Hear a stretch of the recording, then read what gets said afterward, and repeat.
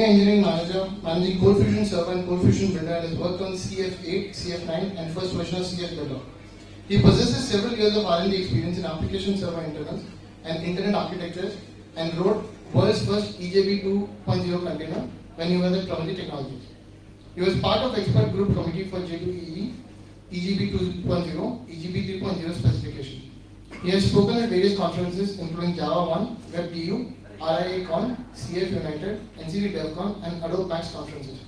He is passionate about Cold Fusion and the role it plays in making hard things easy. He can be reached on Twitter at Khandelwal. Okay, thanks. I hope you guys had a great coffee, tea break, and all settled for this next session. If you're part of previous two sessions, so I think those two sessions kind of lay some of the foundations for this session. Just a quick introduction about myself. I'm not a security expert, so some of the previous talks were more about application security and other things, but I'm actually on the other side. How I am looking at my product, the product that I manage, and what is that I have done to improve the security. So, and I'm going to share those perspectives and the practices that I have adopted to make security better for my product. So it's more a practical approach, an approach that right now I'm doing. So whatever I'm presenting is actually something that is real in action. It's not like there's no gun. I mean, it may appear so, but it's mostly about things in action right now. So, quick introduction about myself. I'm Senior Engineering Manager with Adobe, managing a couple of web server related products, and I was part of the expert group member committee for J2 1.4 specification and EJB 2.1 and 3.2 specification. Alright, so what I really want to cover is why security is important. I will briefly touch upon that, and I'm going to touch upon this mostly from a business perspective, because why I'm even making certain investment in security, right? Like, why is security important, and also why is security becoming important at the organization level as well. The next one is, obviously, if you know security is important, what is the desired level of security that you want in your product? Do you want to stay ahead? Do you want to stay behind? And the third aspect is, what's your current grade? Where do you stand, where your product or project that you are working on really stand? How do you assess it, right? Whether it's a pass or a failed product, right? Simple Boolean. Once we talk about these key aspects, then we'll talk about some of the processes to make security in a product. I'm not going to go very deep into some of the security algorithms and that kind of stuff, but more related to actionable items that are applied at a project level or a product level. So security is important.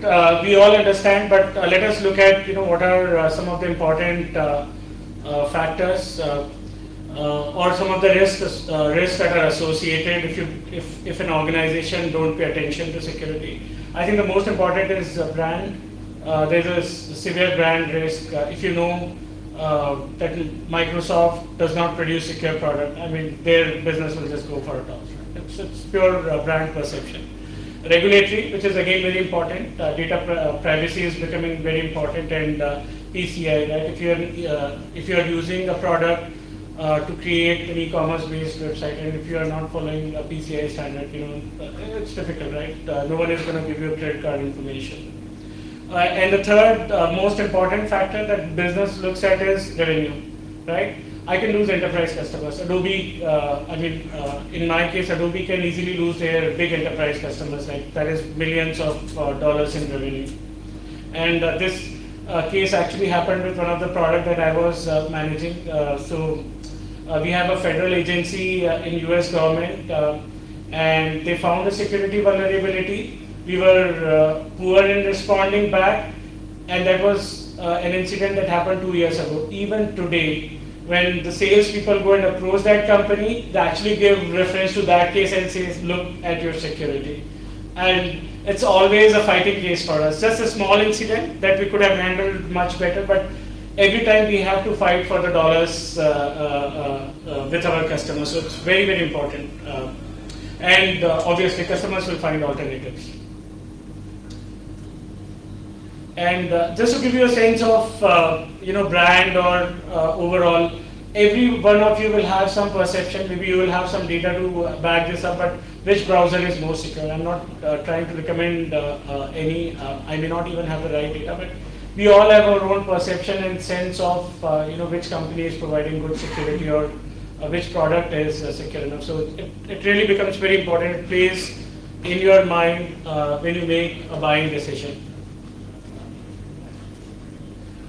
Right. So the next thing is if security is important, what is the desired level of security that you want in a product?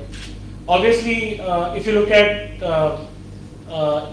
incidents, the response and other things, it's mostly reactive, right? You're behind, but you really want to be ahead. And I've got this nice little graph just to say, the magnitude of perception of security over time, right?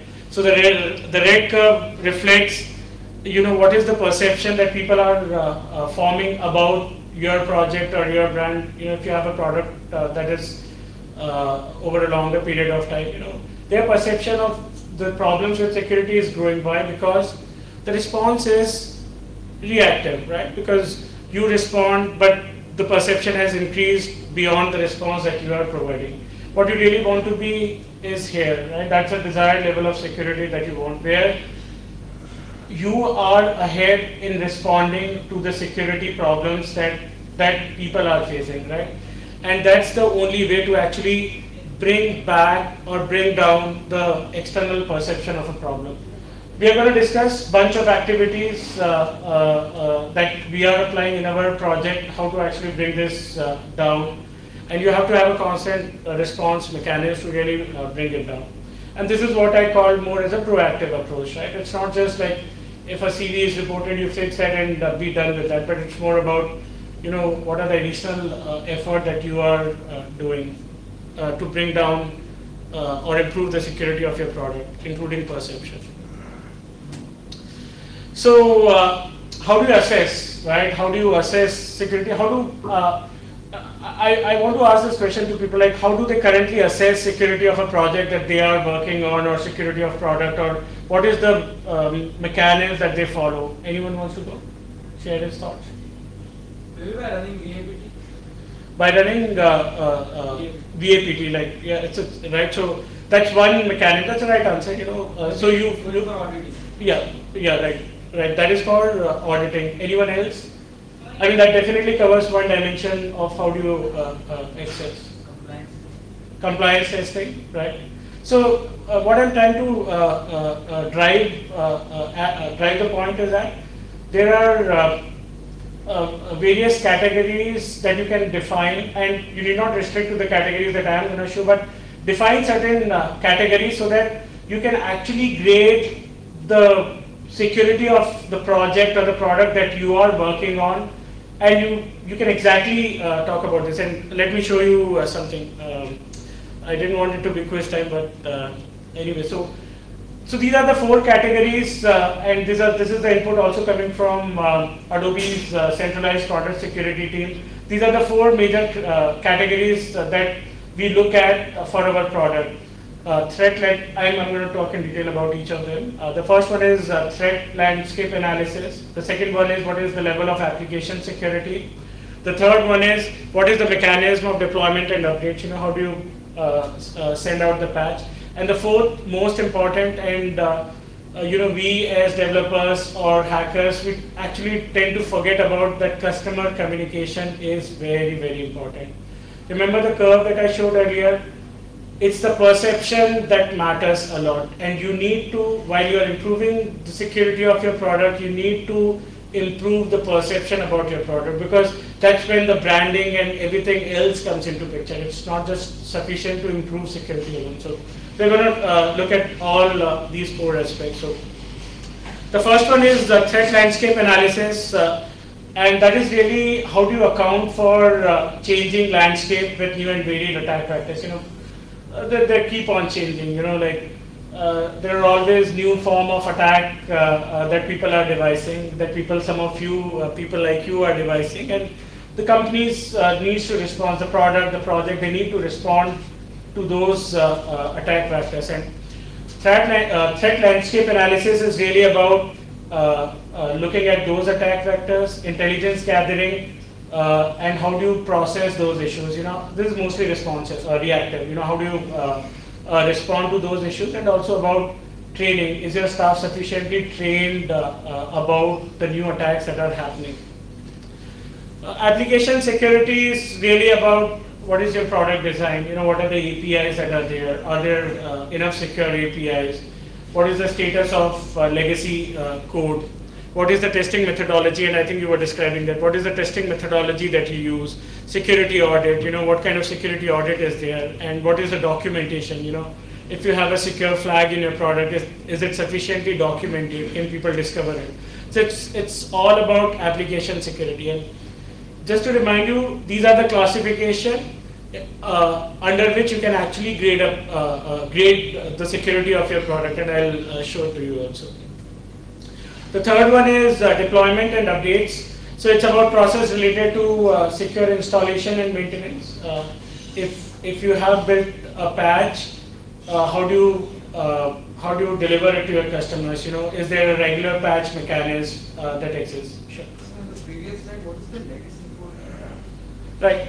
So legacy code, for example, let's say you have a product from Adobe, or let's say Flash Player or Acrobat Adobe Reader, right? Right now the version of Adobe Reader is 10, right? So there must be, so Adobe Reader would have added some code for version 3, version 4, version 5, but they want the PDF created at those time to still be viewable in the latest version. So there might be some legacy code that is still around, and that legacy code, it's like, okay, it was there, it's working, no one is actively working on it, so we're never going to touch that. But you can have security holes in the legacy code, isn't it? Right. So product companies typically face more issues around legacy code than projects, because the duration, like Acrobat is around for a very long time. Right? So there is a lot of code that was written in version 1 that actually still works today. But no one is actually actively working on that. So there might be something you need to do about that. And that's part of application security. It's really more internal to how the product is built. Our deployment and updates, it's all about installation and maintenance. How do customers get security patches? What is your 0-day response policies? Do you ship regular patches? Some companies actually are very good in having it every Tuesday of a quarter, first Tuesday of a quarter, and stuff like that. So that makes, if I'm a system administrator, I know, okay, there is a patch coming out. So my perception of the security is definitely better. And then, are there enough configurations? If you have an UI or administrator interface, can you actually set up security settings? And then customer communication, very, very important in my opinion. It's all related to outbound communication on risk mitigation. It's like, for example, if you call customer support for, let's say, you have issue with your Airtel phone, or I don't know, whichever phone you're using. And actually, if the guy on the other side tries to calm you down and help you explain the problem, even though he's offering no solution right now, but if he, communicates well, what is the problem, what is the analysis of problem, what are the, potential solution possible, and if he gives you a firm date, if he tells you, okay, we have listened to your problem, within 2 weeks we'll be able to fix your problem, you're going to be a happy customer, compared to you call Airtel and say, we don't know about this problem, when we release, we'll tell you. Obviously, there's a degree of difference between the two communication that has happened over here. It's the same problem with security. There are many security vulnerabilities that you can't fix in a day, right? You can't fix in a week's time, but providing the information, communication back to customers is very, very important about what you are doing. And that's why security bulletins are important. I don't know if you guys have blogs, and I'm not talking about a new security geekiness that you have discovered and writing about blogs. That's totally separate, but more about outbound customer communication, about explaining an issue that they have faced, they have reported, or talking more about a fix, or even telling them how the entire process is working. So it's more from that perspective. And the last point is public relation, very important, because you have to analyze whether the perception of security is decreasing. All your efforts are only useful if your customers know that the perception of security is decreasing, right? So communication is very, very important. It is often not used. Maybe I come from the other side. I'm not so much, I'm not a security expert, but this is how I look at security. What is the benefit that it is providing if I invest in it? Is it going to improve the perception of my product? So these are the grades that you can use for each of the 4 categories that I described. Threat landscape analysis, application security, deployment and updates, and you can actually grade like a subject each one of those, whether you are an industry leader in that segment, or if you are ahead of the curve, or you have adequate amount of security, or you have some gaps preventing full adoption of industry best practices, and F for failing. And don't be shy, using these grades. And in a professional environment, grading becomes, grading does help you, because it's like you're not trying to say it depends. If someone asks you like, what is the status of application security, you're not saying like it depends. You're saying that we are at grade D. Simple. Like, you have analyzed based on whatever parameters, metrics you have used, and then you say that I want to improve, right? If you're grade D, obviously you need to improve. C might be a little adequate, but it depends on, say I'm using it depends. You need to determine whether grade C is adequate, or whether it fits with the short-term plan or your long-term plans. Any questions so far? So these are the 3 things that I wanted to describe before we move into some of the processes that we have followed to improve the security in one of the products that I'm handling. So yeah, that's what. Identify section-wise and overall grade for your project and product. It becomes very, very clear-cut objective. There is no subjectivity. You can define more categories. You can say, I want to have 6 categories. Fair enough. So you define, and then say, okay, this is my plan to improve. And that's what it is, right? Once you have an objectivity saying that it's a grade D product, or it's a grade F product, then obviously you need to have a plan to bake in security in your product, right? Because you want to improve grades. Maybe you want to have short-term target of grade B or C, and then you say long-term target is grade A or something like that. And we have actually done that. So I cannot tell you the grades, but this is the exact same process that we have followed. I know the past grade of the product that I am talking about, and I know what is the desired grade that I want to achieve. And that's how this process came into being. So it's the same process that we followed that I'm describing. So the question is how to secure good grades, right? How to bake security in your product. And we came up with plans at 2 levels, organization level plan and the team level plan. And organization level plan was really driven more centrally, because products like Flash Player, Adobe Reader, and a bunch of other products are also Shockwave, and a bunch of other things were already impacted. So there was more uniformity in the plan that was followed at the organization level.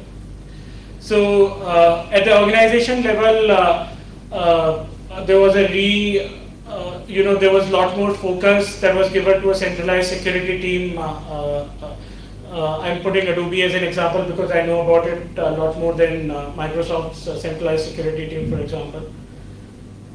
We call it Adobe Secure Software Engineering Team. It's a team of privacy and security experts, real hardcore security geeks. Some of them are from at stake and a lot of very credible companies. So So they do provide help on best practices. They do provide help on incident responses. And also they are very active in industry consortiums like OWASP and others that you might be aware of. To me, of all these things, the most important is the last piece, which is how do they interact with the product team, right? Like, what is my interaction with the centralized security team on improving the product? And that happens through SPLC, which is Secure Product Lifecycle. So this is how we work out.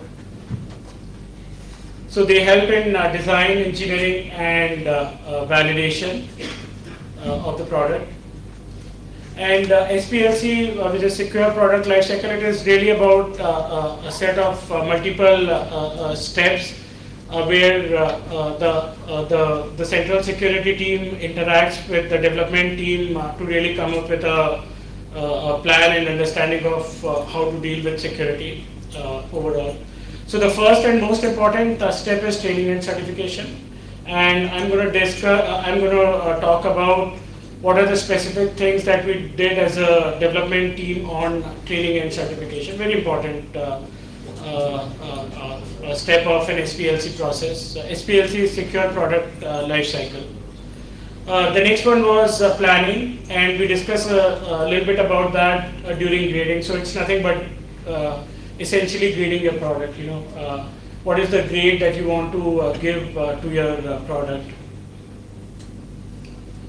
The next one is design. So it's about the security architecture, design review, and what's the application security. You know, what are the APIs and what is the product architecture and design.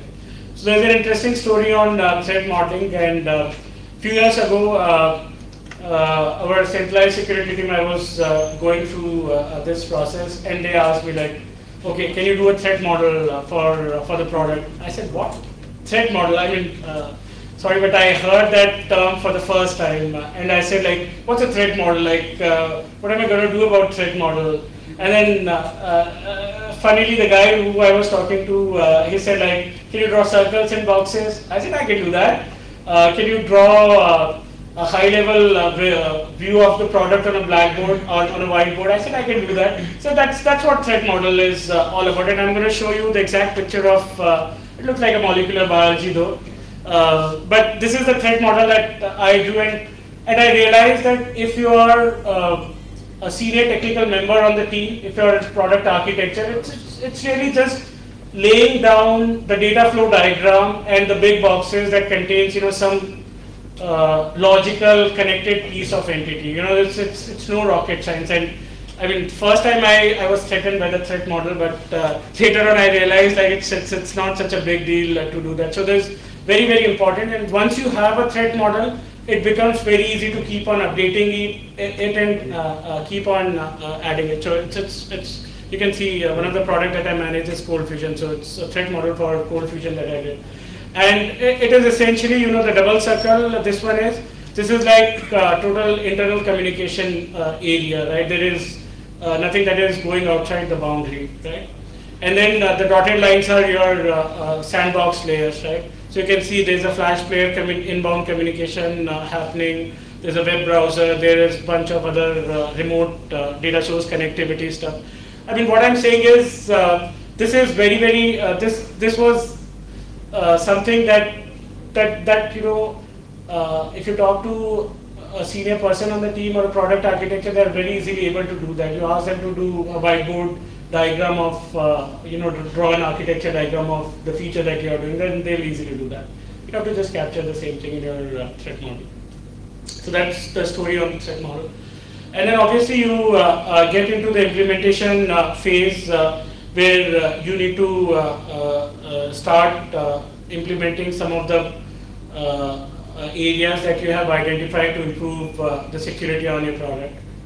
The next one is testing, and testing can be both ways. It can be based on the next version that you are building, or it can be more proactive testing where you say these are the areas that I need to identify, and there are a lot of mechanisms that we can use for secure testing.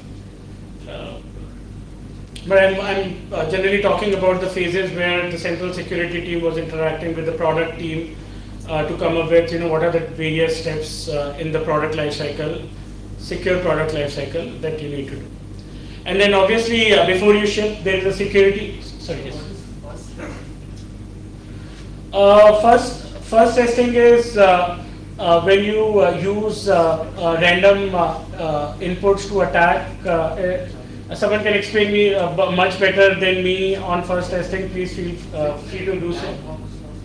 Yes, it's mostly like that, but it's like you have each file first, and there are a lot of stuff where you actually create random inputs and then attack. It's not like it's slightly different from other forms, but it's more like a random set of data that is being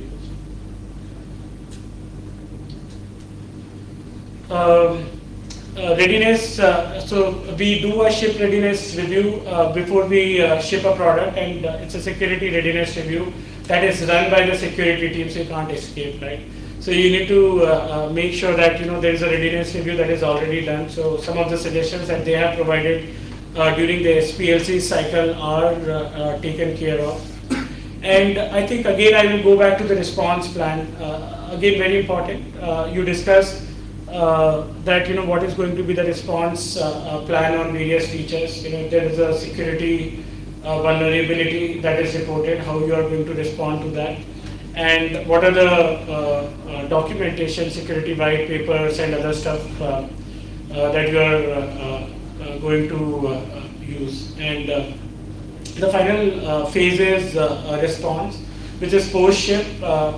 What is, how are you shipping patches, and what is the update management plan? So these are the 7 stages of SPLC, and so these are more at a recommended level to all product teams. And let's dive into what is the strategy that we adopted for the product, and what did we really do.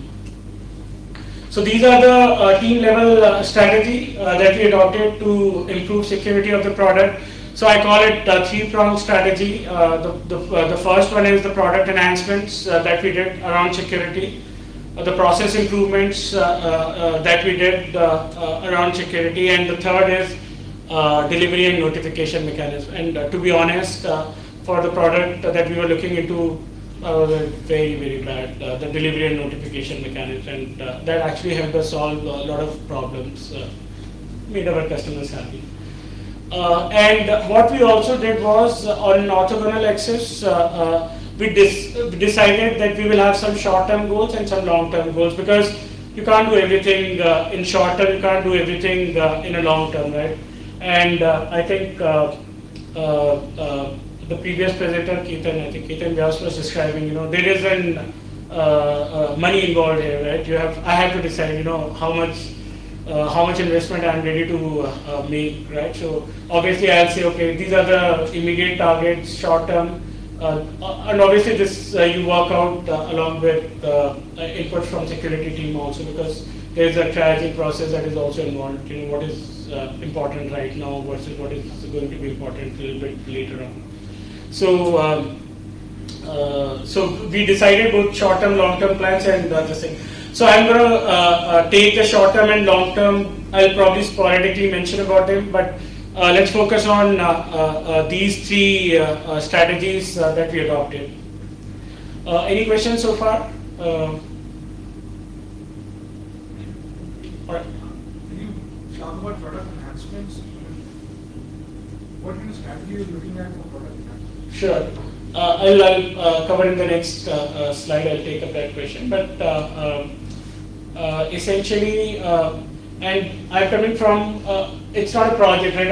I'm coming from a product background, so we continue to deliver versions of product, right? Version 8, version 9. So if I started working on my strategy on product enhancement in version 8, I'm saying that what are the security features that I'm going to build in version 9. So those are product enhancements.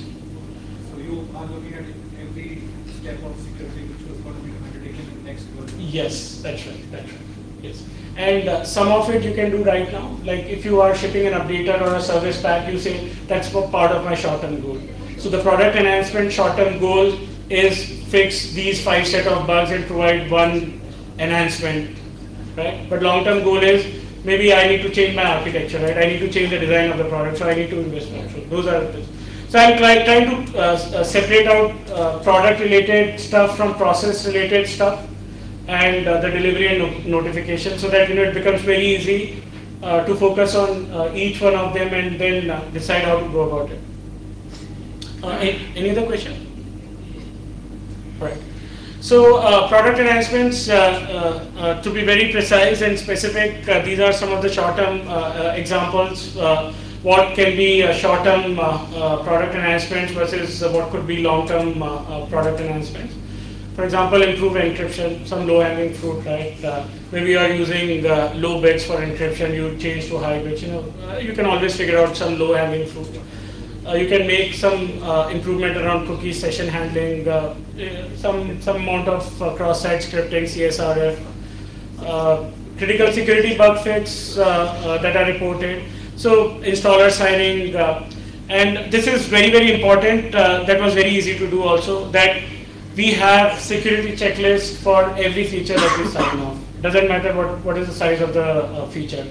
So because when we say this product is ready to, this feature is ready to be shipped, obviously we work on multiple features, right? So at different stages, different features are available in ready to be shipped, right? So they have to go through security checklist. Otherwise they cannot be signed off. The developers and QE working on that feature, they cannot move on to the next feature unless it is signed off. And we designed a security checklist to make sure that those are implementable guidelines, or if there is work that is required to be done later on, there is some amount of tracking that is going to happen.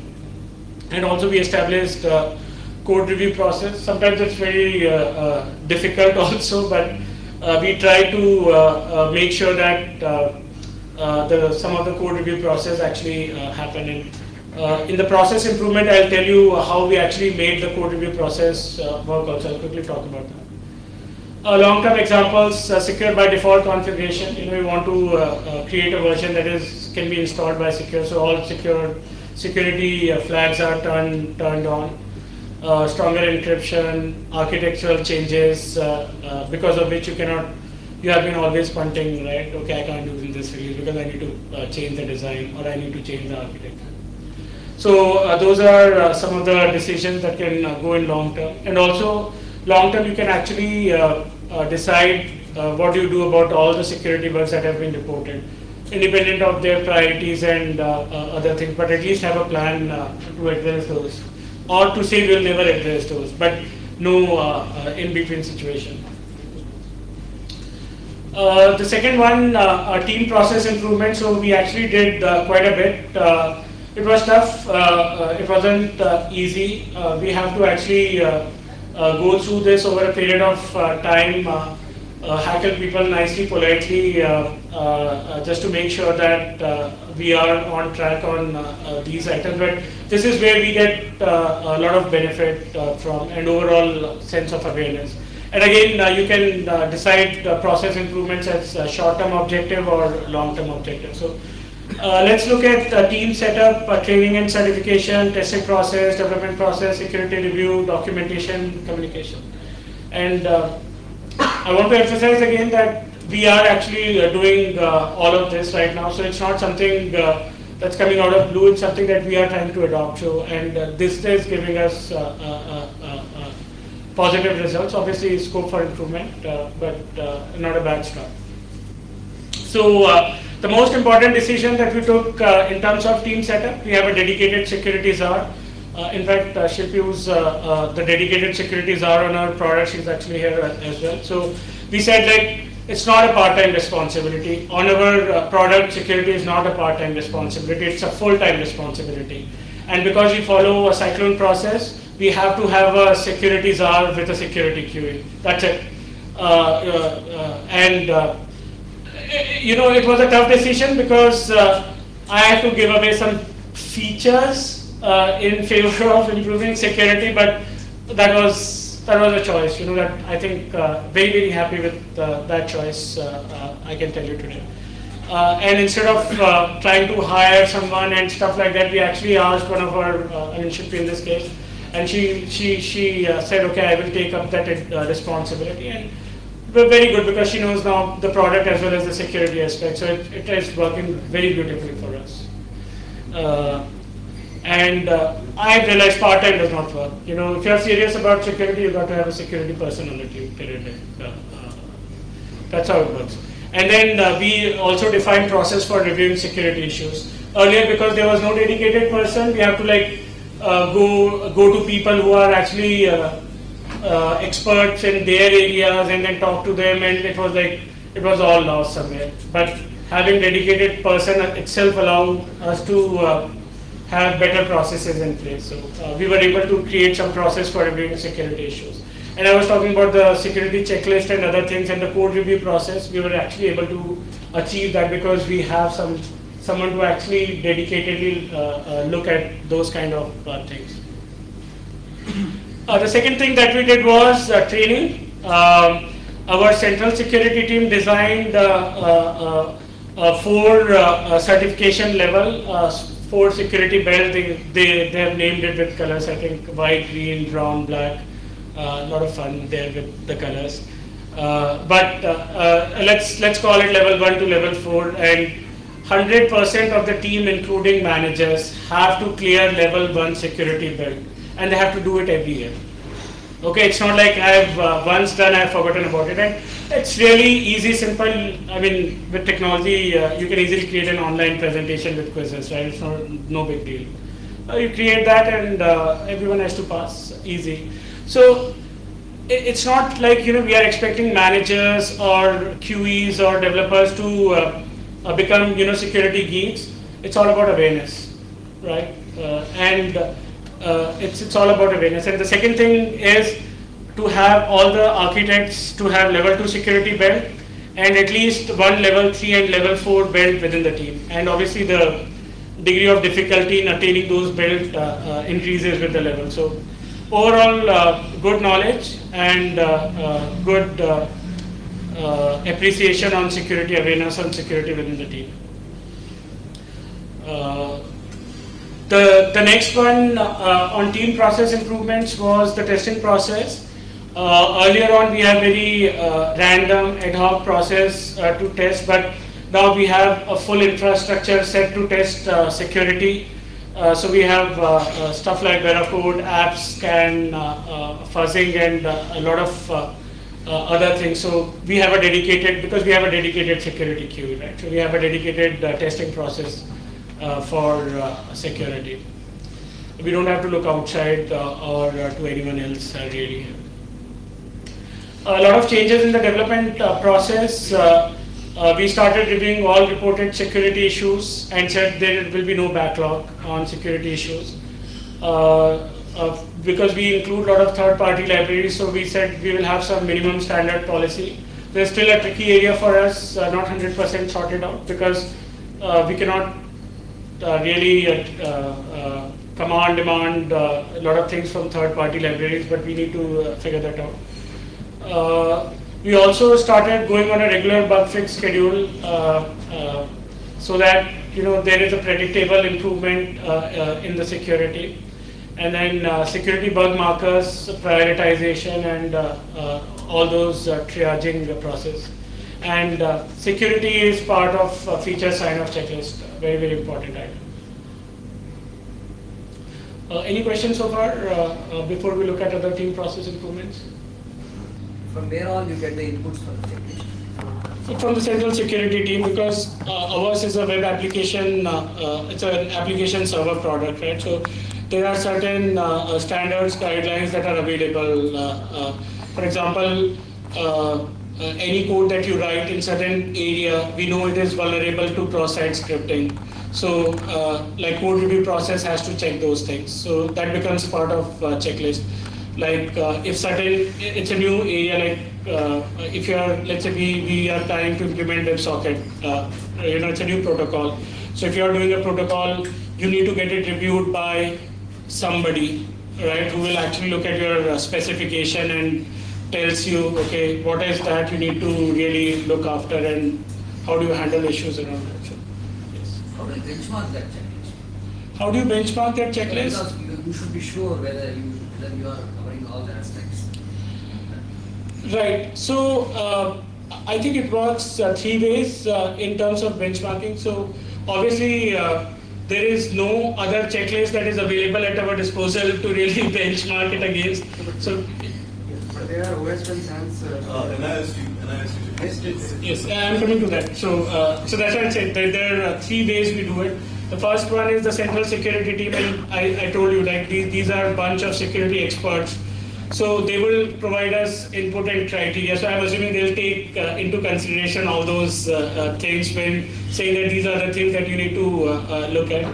The second thing is our own understanding, because coming from a development background, I know at what stage people do make mistakes, right? I know when people have the tendency to check in code without really bothering about how is it going to impact. So those areas I can cover saying that no, at this point in time you need to get it review done or that kind of stuff, right? And with securities it becomes very easy to get the review process done, right?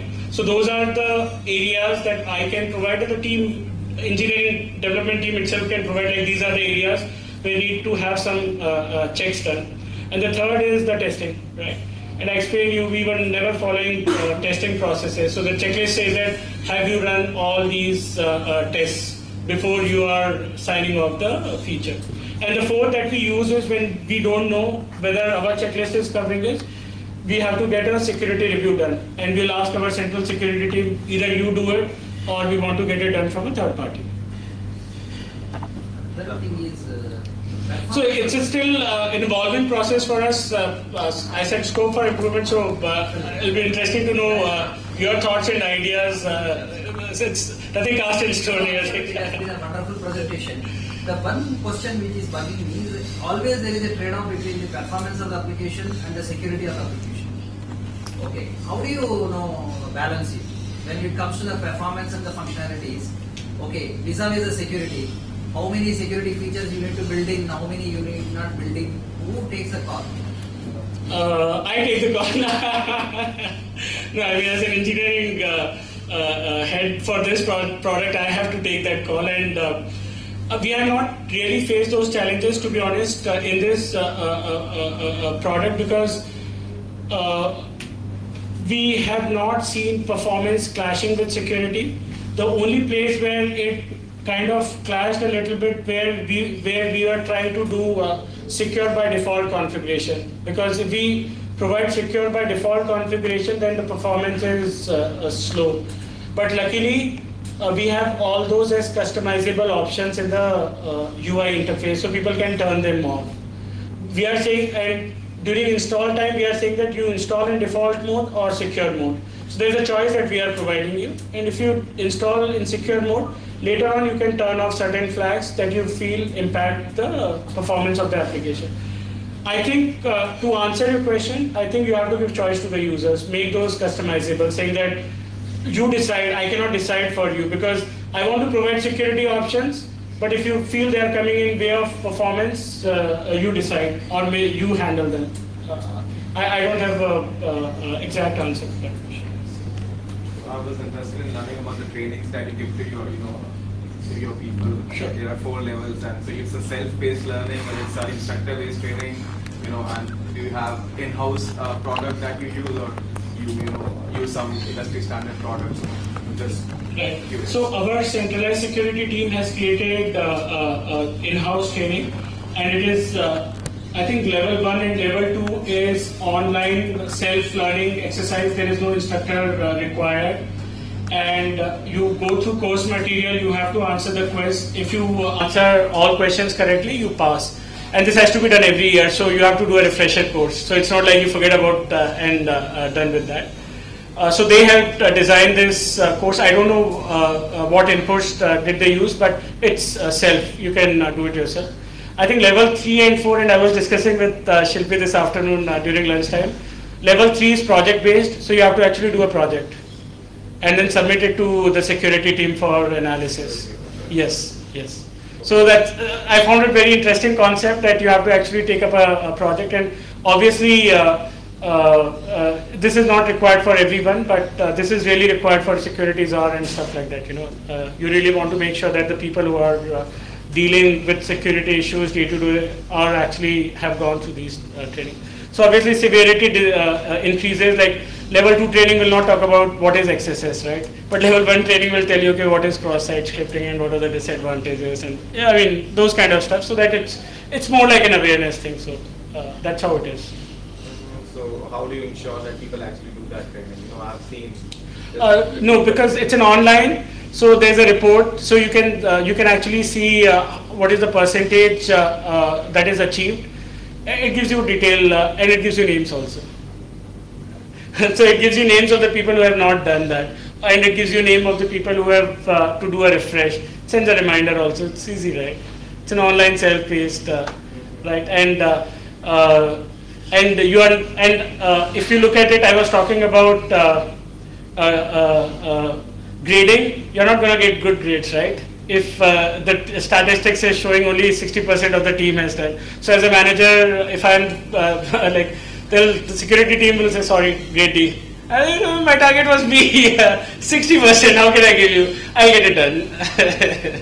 So that's the reason I was saying the grades do become very objective, it can really drive you. It's very easy to know, okay, and team does understand, if you tell the team that, we are at F, that does not make sense, and they will actually help you achieving that.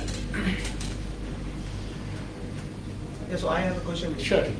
Going back to whatever you had said earlier, when you do threat modeling, you sit along with the client or you brainstorm and you decide one minimum security baseline. But as you said that when the product is there, it's the onus of the user who would select it if you want something, if you want this type of security or a lower type of security. So would the user be, that smart, that it can, take a call on, okay, I want this security feature, I don't want this security feature. Because all these things, if I am not wrong, all these things are to be taken while doing threat modeling. Correct. You decide. No, absolutely, very good question, and I will cover that sub part of it later on also. But if you look at this threat model, you can't see this. Which circle? Even I can't see. Okay. This one, right? So it's a remote data connectivity protocol. And that is outside the sandbox. You can see there's an incoming, right, or bi-directional also. So what we do is we provide an option saying that we want to keep this communication channel on or off, right? So you decide, right? There is a potential of something coming in here.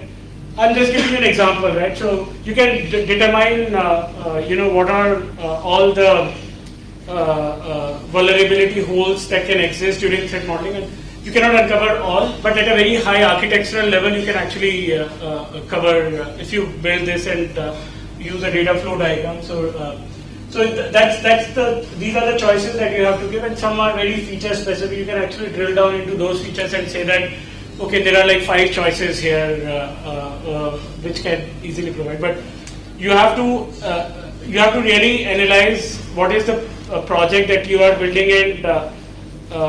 What is your analysis, and does it make sense to provide that choice to the user? Cost benefit analysis. Yes. And also, I think it's better to, and we have realized time and time again, I have realized time and time again working on this product, it is always better to tell users what is happening rather than not tell them and give them something. Even if you make it secure by default, if you don't tell them, there is no benefit. Like, please don't do that. You have to tell them, like, there is something that we are building for you. Maybe you don't give them a choice, that's okay, but tell them, right? If you give them a choice, that's also good. But that communication is very important. And the other part, I will answer you, one of the process improvement that we did was around the hardening guide. So we published a security hardening guide that actually lists down all the possible parameters that are there. So it is for system administrators saying that take the security hardening guide, have fun. Right? You can go through all the parameters that are available from security perspective. We are also writing down what they do, what they impact. Use them as you wish. So, sure. Oh, 5 minutes? Okay. So I spoke about this. So we also do a security audit as part of the improvement. And this is just an example of what is the response sometimes that you can get from the auditors. They can rate file issues and rate on two axes on severity and on probability of occurrence of an issue. There are multiple ways in which they can do that. This is just an example. I think Albert was talking about when you triage, you can use the potential, future potential. I like that concept. So that is also something interesting. Documentation, this is where I was talking about the new features and security settings should be documented. There should be a separate hardening guide, like security hardening guide. Like if I want to make it like bulletproof, use every possible security setting, I have a guide just focused on that. And then white paper is mostly about if you get a third party review done, do you want to publish those results? And not in a negative way, but because you have fixed those issues, so you want to tell the entire world, right? We got a review done, we fixed all the issues that were reported, and we are good to go, and the third party has certified us, right? It's a good marketing thing. I would do that. Communication, again highlighting. So we started creating new mailing lists. There is a wiki that keeps all the security bugs, white paper, and Shilpi maintains a security blog. So that's what I was talking about. You know, from developer, from the team, from security czar, from the product team, there is a security blog. You know, there's an evangelism activity happening around security, and response to security issues is key.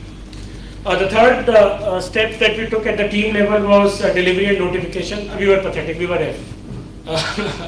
So we have built an automatic patch notification system with criticality markers. There is a regular patch schedule, so we do a quarterly update and stuff like that. There's a smooth install process, right? If you have to follow like 15 odd instructions, no one is going to apply a patch very quickly, right? But if it is a single flag, or if it happens on its own, I think it makes it easier.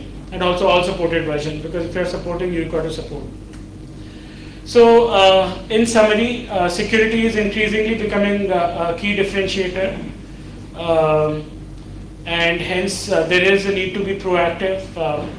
Define assessment criteria, it becomes very objective, you know, categorize and give grades, and set up a security process. I know a lot of security people, there's, you know, I've especially attending this conference, I've realized, and I was talking to Shilpi this morning also, that there are silos that are sometimes exist between the security community and development community, and there's not so much information that actually flows between the two domains, and sometimes that prevents, because developers are the one who actually build the features in the product, and the security job is looked as an outside world thing, and in security domain, if you know, like the hardcore things being discussed, and what developers need are really simple, easy stuff that they know they can change when they are checking in their code, to be honest, right? So there has to be some sort of matching that needs to happen. So set up some security process that can match the two sides of it, and have a response plan, very important. If you are making improvements in your product, and if those are not conveyed to your customers, and if those do not help to improve the perception on security of your product, there is no point in investing in security. So that response is very, very important. All right, if there are any questions, I can be reached on my Adobe mail ID. If there are any questions, I think we got probably time for a couple questions. All right, thank you.